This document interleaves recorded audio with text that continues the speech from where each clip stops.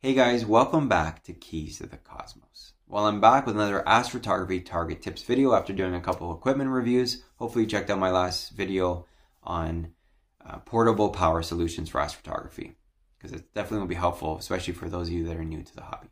But back to my astrophotography target tips, and today we're going to be talking about a really cool target, M1, the very first target in the Messier catalog, also known as the Crab Nebula. This is a big, well, I'm not going to say big, but it's a beautiful, fairly bright supernova remnant target, basically a star that exploded. And what's really cool about this target is, like, all these targets, many of them exploded or appeared, way before mankind was ever able to observe them.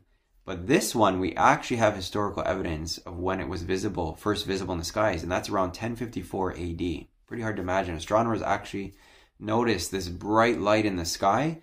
In fact, it was so bright that it was even visible during the day. Can you imagine what that must have been like? So amazing to have a target like this where we actually have historical evidence of when it first appeared, at least when the light first hit us here on Earth. So pretty amazing. Now, of course, we can't see it with our naked eye. It is fairly small, so I just want to say right off the top, you're going to need some focal length for this particular one, as per the title of this video. So if you're shooting right now with a camera lens or a Red Cat, as I talk about many times, or even my Sharpstar 76mm, this isn't going to be a target that you're probably going to want to go after just yet. But anyway, I hope you find this video interesting. We're going to talk all about the Crab Nebula, of course, where to locate it, integration time, and a little bit of processing as well.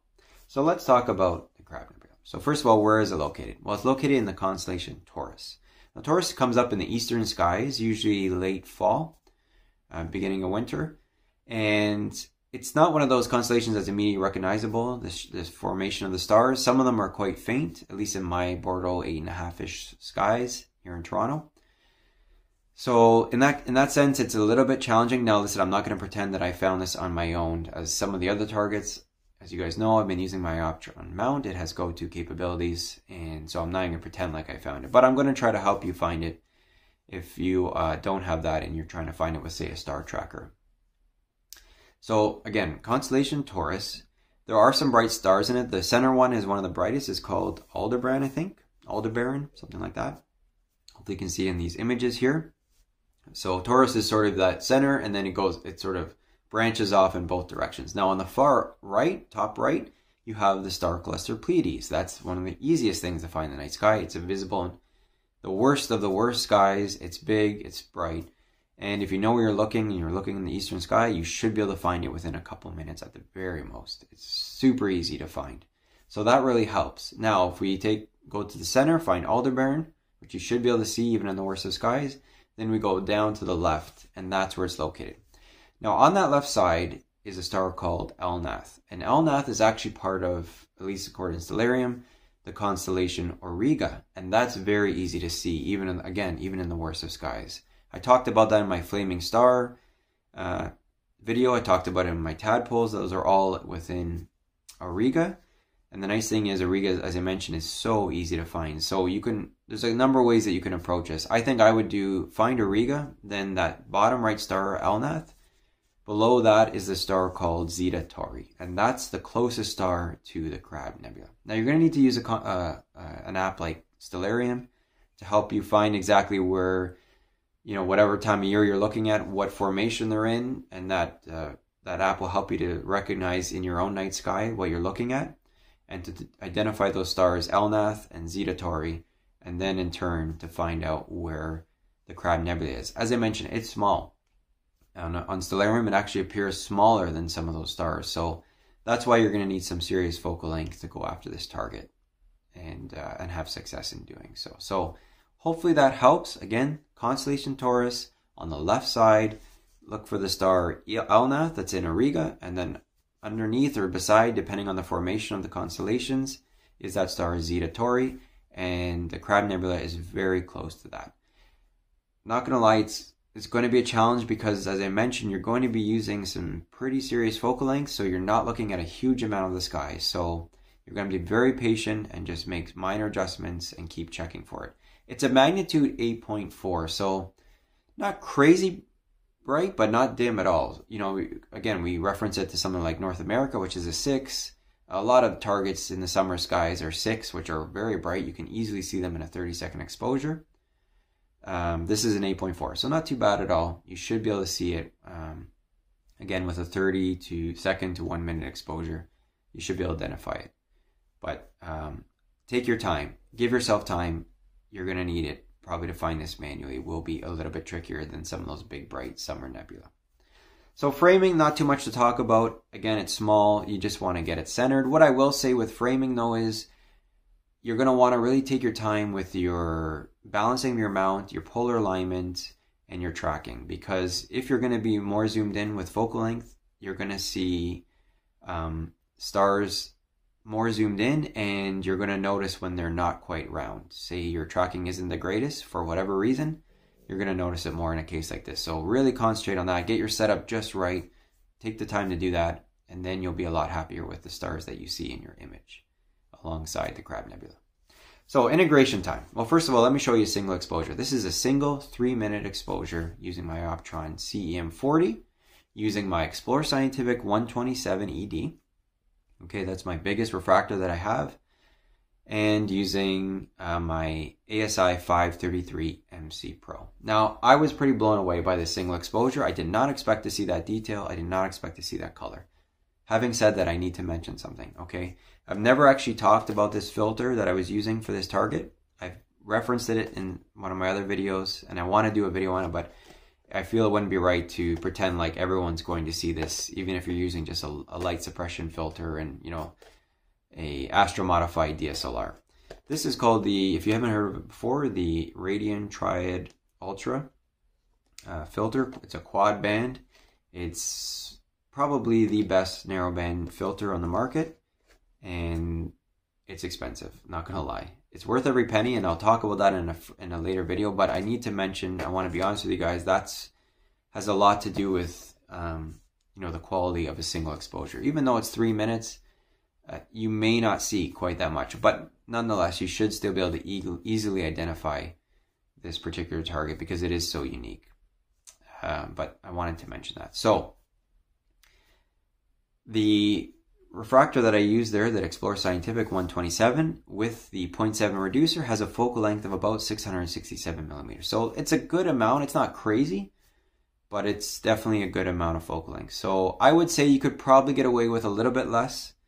Maybe something like my ED100. I've talked about that telescope. I've made a video on it. You could probably image this target with that. It's going to be smaller and you're going to see less detail, of course. But I would say you could probably get away with it and do a large crop. But anything under that, I don't know if I personally would try. I mean, if you're okay with just seeing a very small dot, or you're trying to shoot it with something else in the, you know, in the frame field of view, then of course go for it. But if you're trying to get lots of detail and really do this target justice, you're going to need at least, I would say, 500 millimeters of focal length, give or take. So there's my single exposure. Now total time was 5.5 hours, which isn't a ton of time. But based on what I saw in that single exposure, I figured it would be enough, and it was. Just for fun, I decided to process my single exposure, and I gotta say it's not bad. Here it is here. So you know, that's based on being so blown away by that single exposure, but obviously not as good as my final image. But it just goes to show, like, if you have the right equipment and, you know, the right filter for your sky conditions, you don't always need to sink a ton of integration time.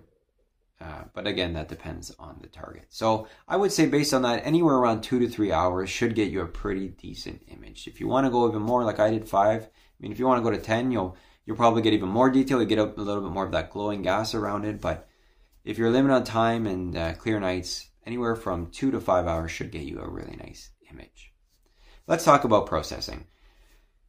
You know, this is one of those targets where when I first saw it, I thought, man, I bet you that's a tricky target to process. But I have to say, it really wasn't. Again, I need to go back to this filter because this filter makes processing a lot easier. So keep that in mind. If you're shooting, again, with a light suppressant, just a light suppressant filter and, you know, a DSLR, you may have a little bit more of a challenge. But with this filter, boy, processing was actually quite easy. The biggest thing I would say is, as always, trying to get your background nice and smooth and consistent.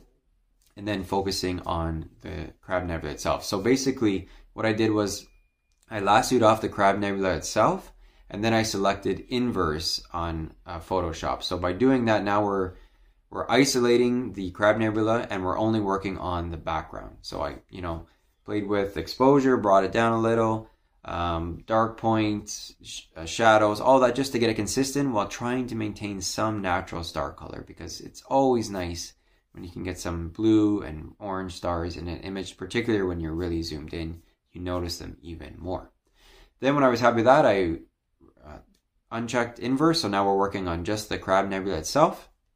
And really all I did for the most part was camera raw filter and worked on things like the texture slider, brightness, highlights, stuff like that, just to sort of bring out the detail. The one thing I will say is when you first take your stacked image and you start to stretch and all that, it does pop out fairly quick, but it does look a little bit, let's say, soft. Not blurry is not the right word, but not a lot of detail. You can definitely see the shape of it. You can see those filaments of gas inside, but it's not very crisp. Well, the goal was to bring out as much of that detail as possible. If I'm being honest, I probably overdid it a little bit, but I'm still happy with the final result. So that was the main thing.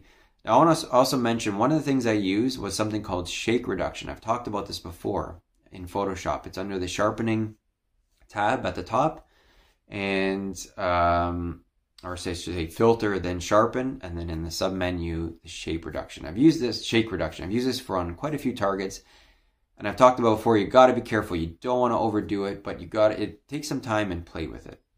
Play with the sliders, how aggressive it is, and see what works. But even just a little bit of that shake reduction just really crisped it up nicely, that the rest I could play with just the texture tab and camera raw filter. So that shake reduction was definitely important. I did find it made a big difference, and it helped bring out a lot of those details. Otherwise, I have to say it's a unique target because the colors, the green, the sort of pink, blue, they just sort of appeared naturally as I stretched the image and just played with the color balance a little bit. There's no areas in this image where I was like isolating by lassoing off certain areas and trying to bring them out. I just sort of play with it as a whole. And that's very rare. I would say, 80%, 90% of the targets I process, I do use that lasso tool to single off certain areas and play with them, try to bring them out.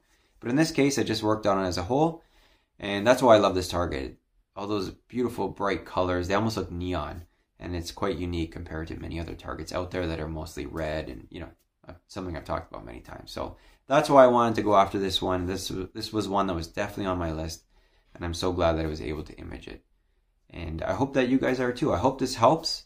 Again, your biggest challenge is probably going to be finding it if you're not using a go-to mount, and just, having the right equipment, the right focal length to be able to do it justice, get as big as possible in a single frame.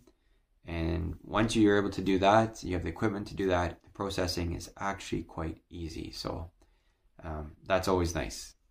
You don't have to spend likely hours and hours processing it to really do it justice. So I hope that helps, guys. It's an amazing target. If you've never done it before and you have the right equipment, I really highly suggest you go after M1. It's such a beautiful and unique target. And again, the history of it and knowing that people were able to see it with their naked eyes, even during the day, just makes it all the more cool and a really special target. So hope you enjoyed this video. Tried to keep this one shorter, but I look forward to sharing more with you. I got a couple more images that I've already processed, and I can't wait to share those videos with you as well. But thanks so much, guys. And if you haven't already, please subscribe. I've got a lot more to come. Some more equipment reviews coming your way as well this spring. So I look forward to that. But until the next one, take care. See you on the next one.